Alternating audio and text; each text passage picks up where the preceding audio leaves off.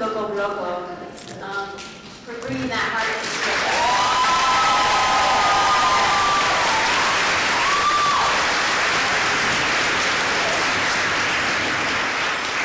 So I want to just briefly mention the work of Loco Bloco. They are a local San Francisco organization, and they give free music classes to youth. They do after-school work. They work with the community, they collaborate with other organizations, and they've definitely collaborated with anti-violence organizations. So I felt like it was really important to, because this is what GrowFest does, to bring them with us today to really open up this conference, to kind of create that energy and that unity of everybody in this room together, and our hearts are beating at the same time. So I'm really, really glad that they could come.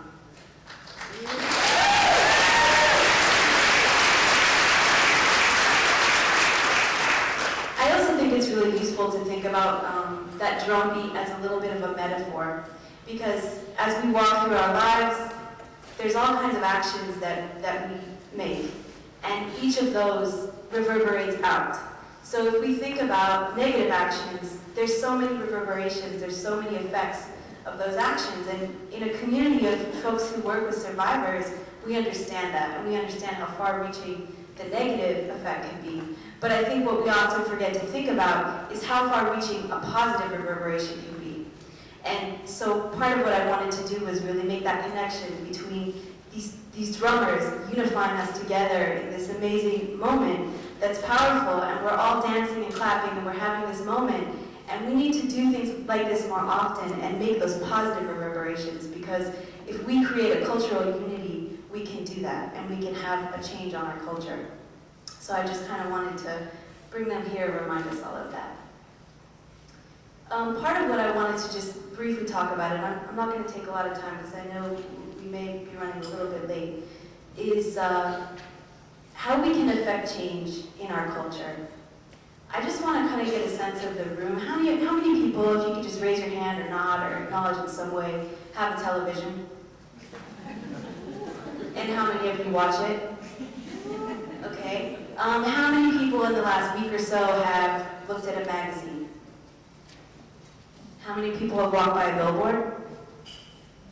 Okay. And how many people, this question you may have to think about a little bit more before you raise your hand, but how many people have either overheard or been part of a conversation that in some way referenced sexual harassment, sexual violence in a way that was offensive to them? Like in the last week or so. Okay.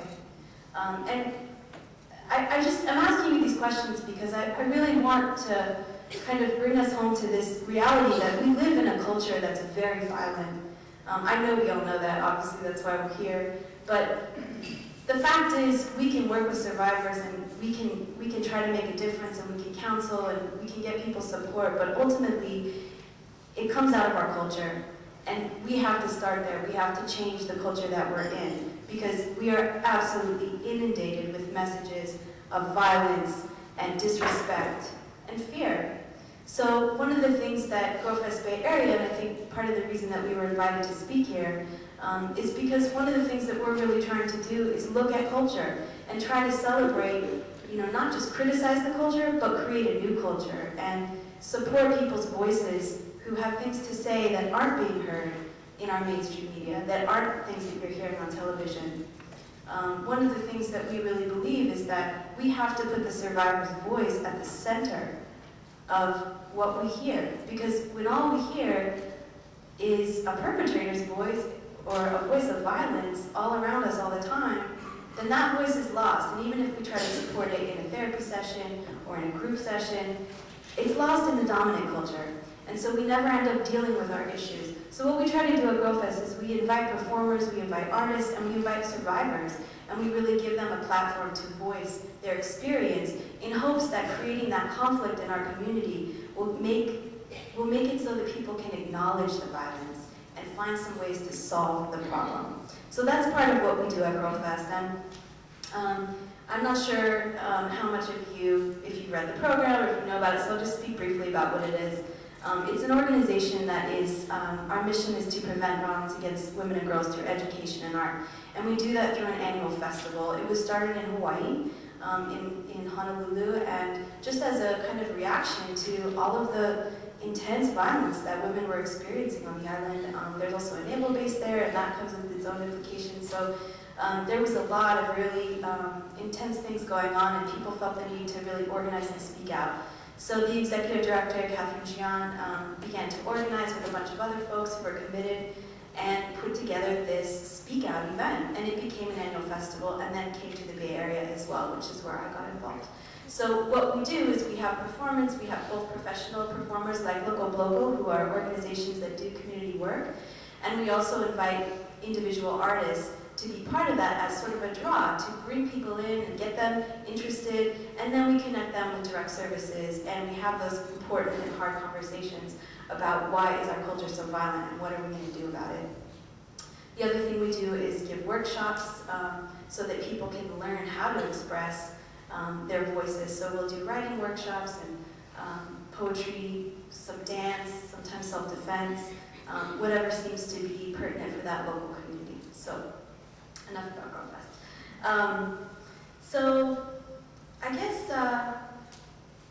one of the things I want to talk about a little bit within the arts and education, because I know that this conference is really focused on the prevention aspect of our work, and I think that as an artist, I'm really kind of coming here to say that I think we really need to use the arts, and we really need to engage that as both a method of healing and a method of community togetherness, and kind of a way to holistically fix what's wrong with all of the violence in our communities. So one of the words that I often use for art is cultural production. It's an alternative term that I think is sort of more effective for me to describe the things that people make. When I say cultural production, I'm acknowledging that art doesn't come out of a vacuum. It comes out of a culture, and it comes from deep-rooted values, from traditions that have been passed on, and so wherever you're coming from, you're bringing different cultural work to the table when you make art. So I think that that's also really important in using the arts to do prevention work, is to recognize that the arts that you're using need to be culturally relevant, and they need to come out of something that has a deep-rootedness and an importance in whatever community that it's taking place. I kind of want to put that out there.